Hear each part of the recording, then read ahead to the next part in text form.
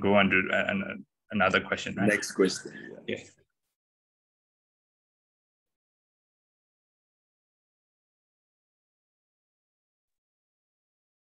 So we're going with another questions. Yes.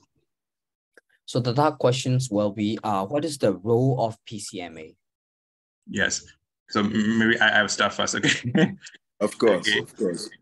So PCMA, pre-competition medical assessment. This is the main topic I would like to discuss today. So let me speak in Burmese, okay? I don't know, the pre-competition medical assessmentဆိုတာကြတော့အခုကျွန်တော်ရှေ့ကပြောခဲ့တဲ့ sports injuries တွေเนาะကျွန်တော် Mr. Stephen နဲ့ဆွေးနွေးသွားတယ်ပေါ့เนาะ sports injuries တွေနောက်တခြားနော် health problems တွေပေါ့ sports related health problems တွေမဖြစ်အောင်ကျွန်တော်တို့ဖြစ်ရင်လည်းကျွန်တော်တို့စောစီးကြိုသိအောင်အားကစားသမားတွေကိုကြိုပြီးတော့ကျန်းမာရေးစစ်ဆေးတာပေါ့နော်ဒါအလွယ်ကုန်ပြောရင် pre competition ဆိုတော့ competition တွေမစခင်ကျွန်တော်တို့ကကျန်းမာရေး medical ပေါ့နော်စေပညာရေးစစ်ဆေးတာနော် assessment လုပ်တာပေါ့နော်အဲ့တော့အဲ့ဒီအကြောင်းလေးကကြတော့တကယ်တမ်းပြောရင်တော့ဒီ sports medicine fee ရလူတွေဆိုရင်တော့လက်တွေ့အများကြီးလောက်ရတော့ကျွန်တော်ထပ်တော့ပိုသိမှာပေါ့နော်ကျွန်တော်ကတော့ဒီ theory ရလေ့လာထားတာရဲ့ကျွန်တော်fees တွေမှာပေါ့နော်တွေ့ဘူးတာတွေဟိုဆွေးနွေးမှာဖြစ်တယ်အဲ့တော့ PCMA တို့ပြောရင်ကျွန်တော်တို့ကအရင်ဆုံးသူ့ရဲ့ဟိုပါပေါ့နော်နာမည်တူလေးတွေကျွန်တော်နည်းနည်းပြောချင်တယ်ပေါ့နော် PCMA ဆိုတော့တချို့က PCMA လို့မခေါ်ဘူးပေါ့နော်pre participation physical examination လို့လည်းခေါ်တယ် PPPE ဖြစ်တယ်သူက participate မလုပ်ခင်မှာ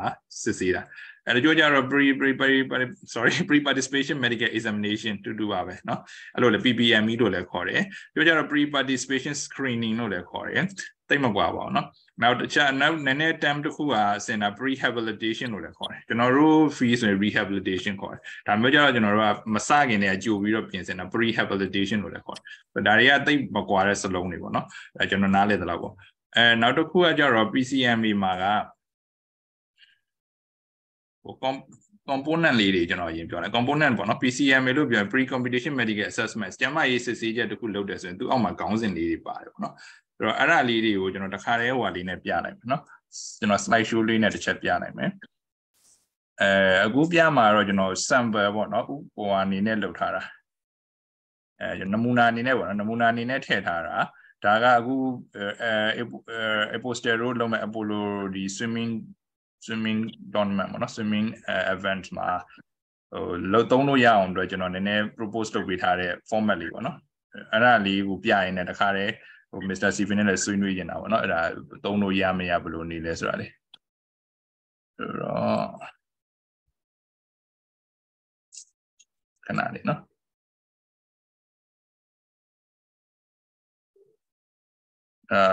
can you see my screen? Of course. Okay. So maybe I'm speaking English right now. So Mr. Stephen, please have a look at this format. This is one of the samples of pre-competition medical assessment. I think I adapted it from International Ice Swimming Association medical assessment format. But I think maybe in this tournament, I think it can be helpful, or can we use it, this kind of format, especially for swimmer, because I have, to be honest, I have no experience with, medical assessment for swimmers. So this is just, I've learned something. So according to the PCMA, we have, in this format, we have 3 sections. Section A is just personal details, is nothing to explain, just personal information. And section B, there will be medical history taking according to different systems. And section C, we have our examination, manual examination findings. And then maybe some remarks and maybe some suggestions from the examiner. So I will explain a little bit more. In section B, medical history, then we would like to ask the participant or sports person about what he or she is suffering, any problems right now, or is he or she is well right now. So that is present, is there any present illness or not? And we will go on to other specific systems, like just screening question. I consider as just quick screening question, because this is not a full setup format. I know that. Yes, I think now we can use it as a first pilot project or something like that. So first thing, another thing is musculoskeletal. So is there any joint pain, any previous injury, trauma history? And another thing is, as I have mentioned, cardiovascular is quite much important. So any previous history or chest pain or palpitation, something like that, we would like to ask.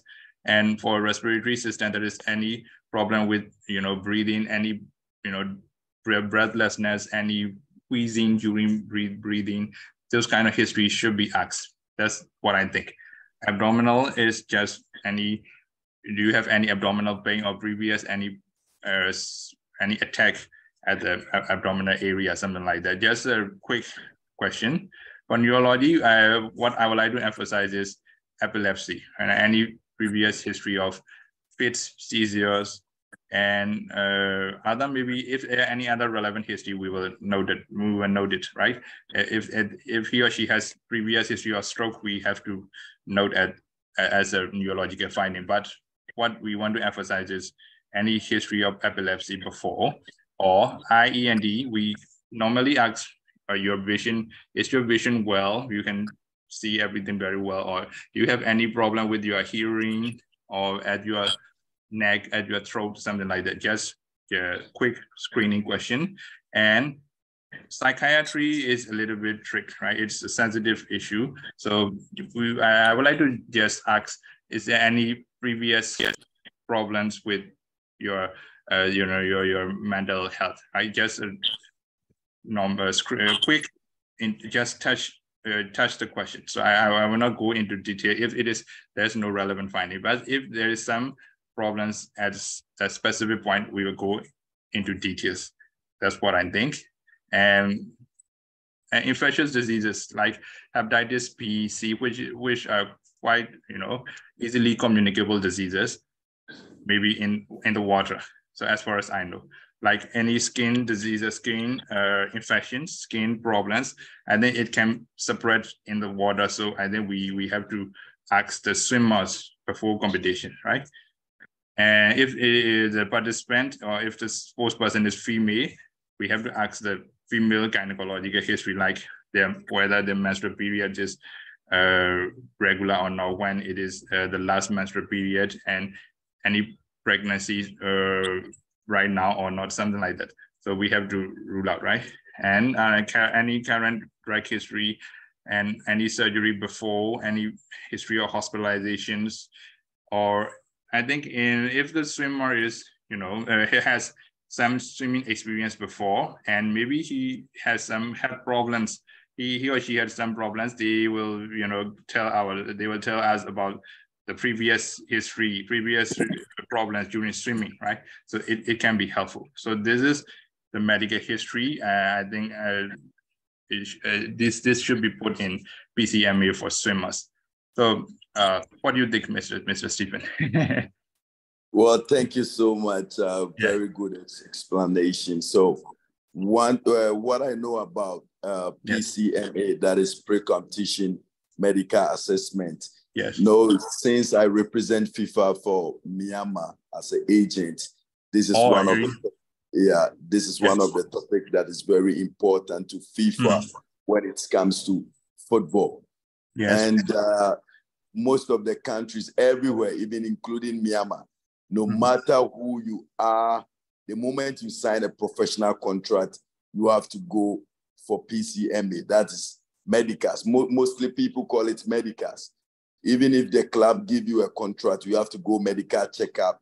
They have to check you well if either you don't have like a chronic diseases like diabetes or HIV or the other dangerous sickness. You understand? So every club that signed a professional player, they make sure that you pass through PCMA then before you can play a professional league. Because, those sickness, that chronic diseases, if you don't take care and go through medicals, it can affect you in your game. You can fall down.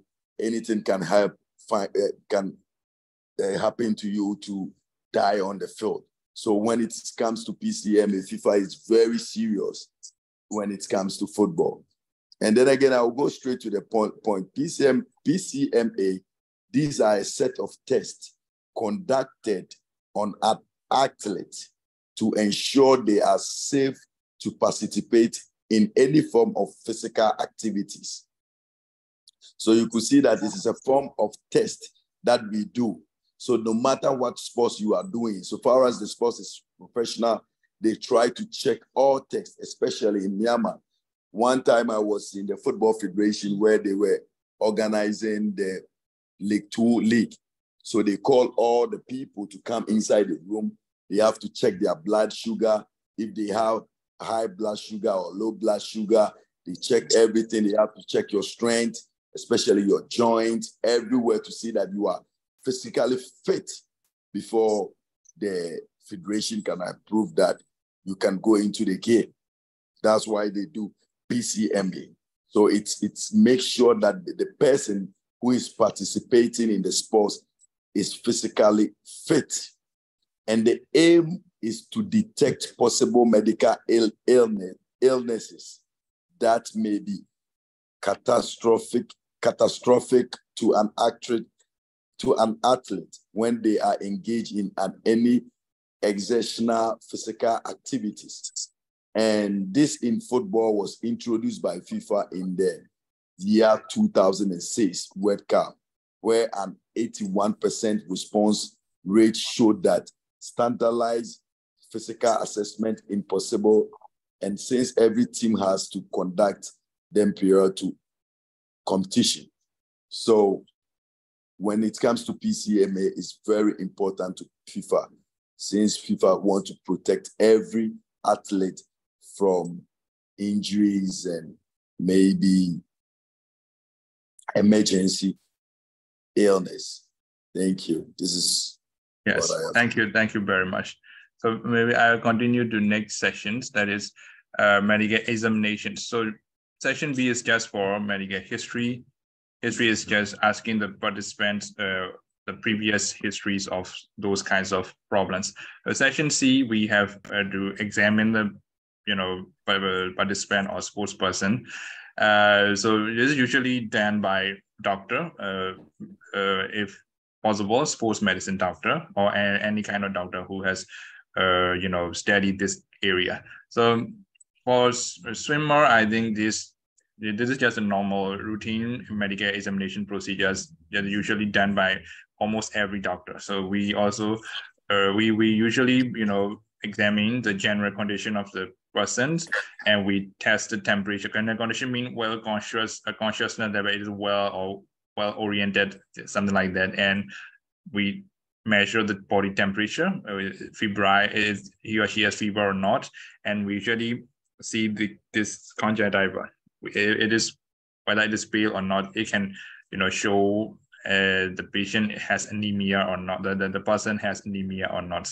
That's a general quick assessment. So for cardiovascular, that is for heart assessment, we measure blood pressure. BP is blood pressure, and we measure heart rate. We hear the heart sound with our stethoscopes. And for the chest, for the respiration, breathing, we usually measure the respiratory rate, how many respiration within a minute, and we hear the breath sound with stethoscope. And or sometimes we measure, not sometimes, almost always we measure at the fingertip with our oximeter. That is, oxygen saturation level in your blood can be measured. And also we palpate the abdomen with our hands. Any pain, any mass, and power sound we can hear with stethoscope is normal or not. That's just normal routine medical examinations. And neurological, there are many steps in neurological examination in routine medical procedure. But in this case, I just touch the inspections like GCS, mean Glasgow Coma scale. That is, with the person has a full orientation, well conscious or not. We measure with a scoring with 15 out of 15 out of 15 or not, something like that. That is just quick assessment. And muscle power, if we want to measure the muscle power or the whole body, it would take a long time. So we do some screening movement. If there is suspicion about weakness in some area of bodies, so then we go into detailed examination. So that is how we normally we are normally doing, and also we test the sensory, that is the touch sensation, it is equal on both sides or not, whether you have any numbness. That is how we are doing with quick assessment methods. And musculoskeletal is last but not the least. It is very important for sports person. I think for swimmers, when we examine the upper limb, arms and shoulders, and the most important area will be shoulder. That's what I think, because swimming we need a lot of shoulder movements, right? And also we have hip joints at the lower limb. Those are key areas for swimming movements. And also we also examine the spine, back of the body, and gait is walking pattern. So we use GALS screening method, GALS screening, G for gait, A for arm, L for leg, and S for spine. So that is our routine quick assessment of musculoskeletal system. So we ask the patient first to walk to and fro, and then we ask that person to bend over. That is, we check the spine, and we ask the person to raise the arms. That is, we can check any problem in upper limbs, arm, shoulder, and we ask the person to do squat. Then we can check any lower limbs problem, especially hips. So that is our quick assessment procedure for musculoskeletal system. So I think this can be enough for a quick medical examination, but there are some medical investigation methods which should be involved in a PCMA. But right now, in our situations, maybe in the in the field, for example, in the swimming pool, at the swimming pool, there will be no facilities for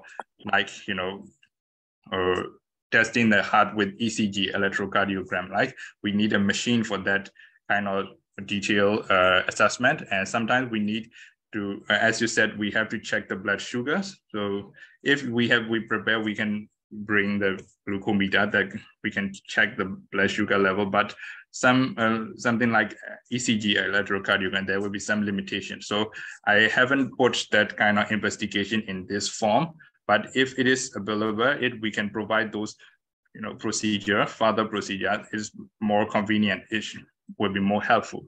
So that's what I think. But right now, I just made this draft for the Apollo swimming tournament. Okay, so this is what I would like to show you all. So maybe I will stop screen sharing. Okay, so let me come in here. Doctor talk about cardiovascular endurance. So maybe someone is here and he or she don't understand the meaning of cardiovascular endurance. So the most important thing, that's why we do PCMA test, is the cardiovascular endurance. And it's a type of component, it's a component of fitness. And the meaning of cardiovascular endurance is also same as stamina. And this means that the ability to exercise the body for a long period of time without getting tired. So the main reason why they conduct the PCMA test is that an athlete can exercise the body for a long period of time.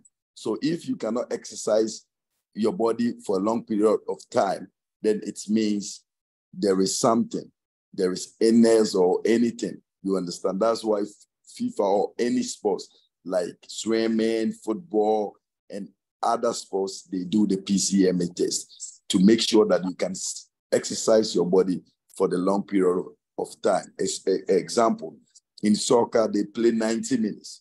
So if you don't have cardiovascular endurance, which is stamina, it will be very difficult for you to exercise the body for that long period of time. And track and field, those who do running and all those kind of sports. Thank you. Yes. So let me ask you a question, Mr. Stephen. You mentioned you mentioned cardiovascular endurance. It's as far as I know, it's quite very much important. Maybe many other kinds of sports, right? Not only footballs, right? So how can we test this cardiovascular endurance. But what I know is there is fitness testing for sports person. It is a little bit different from PCMA because I think it also asks the sports person or maybe an athlete to perform some kind of sports specific skills like agility training or something like that, right? So in PCMA, we don't usually put those kind of tests in PCMA. We just do the Medicare assessment. So those kind of tests, how do they usually do that cardiovascular endurance assessment test or other fitness tests? Could you please share some experience, because I have no experience. Yeah. Well, we don't have a specific text for cardiovascular endurance. Okay. Like I explained to you that cardiovascular endurance is the ability to exercise the body for a long period of time. Mm-hmm. So normally we do the PCMA test to check if the person don't have any chronic diseases or illness. You understand? So if you do PCMA and a person with maybe diseases like diabetes, it will be very difficult for a diabetic person to play 90-minute game. You understand? Because one, when the blood sugar when the blood sugar is high and the athletes start performing, the blood sugar, the moment you start exercise, it's going to be low. You understand what I'm saying? So yes. Let's say if your blood sugar is not balanced and you are in a game, your blood sugar is high and it decreases at once, you can fall and die. You know that. Yes. So the PCMA, after the PCMA test, it will indicate that this person is fit, has all the components of fitness, like power, agility, everything. You understand? But when they conduct the PCMA test, after the results, then they can see that this person have a cardiovascular endurance because this person can exercise the body for a long period of time. So if yes. you can exercise the body for a long period of time, it yes. means your condition is not too high. You understand what I'm saying? Yes. That's yes. why FIFA conducts this test. But we don't have a test to conduct that to see that you have a cardiovascular endurance. We don't have that test. Yes, yes, I but see. Your strength will indicate your strength will indicate that you have stamina or you don't have. Thank you. I see. Right. Thank you very much. So PCMA also can detect those kinds of things, right? Of course. Okay. Of I course. see. Thank you. So shall we go on to